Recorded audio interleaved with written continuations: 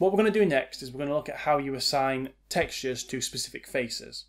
So at the moment, we've just been assigning textures to shapes as a whole, so it assigns it to all the faces at once. But you may need to just assign to specific faces sometimes, as we need to do. If we're going to texture the floor, we're going to have just that one face done. We don't want to texture the walls with the same texture. So in order to do that, we shall be creating a new material. So I'm going to clear my graph. I don't want my floor to be reflective, so I'm going to have a new Lambert. I'm going to name that floor M. And I'm going to, in the same way that we've just done for the crate, I'm going to click on this checker pattern button. I'm going to choose File. And then for the image name, I'm going to choose Floor Diffuse. There it is. So it's just a kind of metallic panel looking thing. I'm going to click on Open there. And then it's all about how we apply this.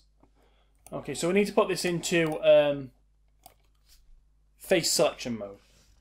Now, we could complicate things by going back into the modelling toolkit for this, but there is an easy enough way to do it. If we just right click and hold on it, you'll see that a context menu pops up and we can put it into face mode from here. And then I'm going to choose this face, which just represents the floor. And I can now find the floor material, right click and choose Assign Material to Selection.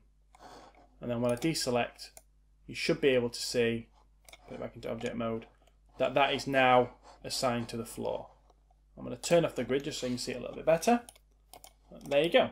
So that is how you assign a texture to just one face. Or I could have selected 2 faces or 12 faces and assigned it to just those. So it's about assigning to specific faces really.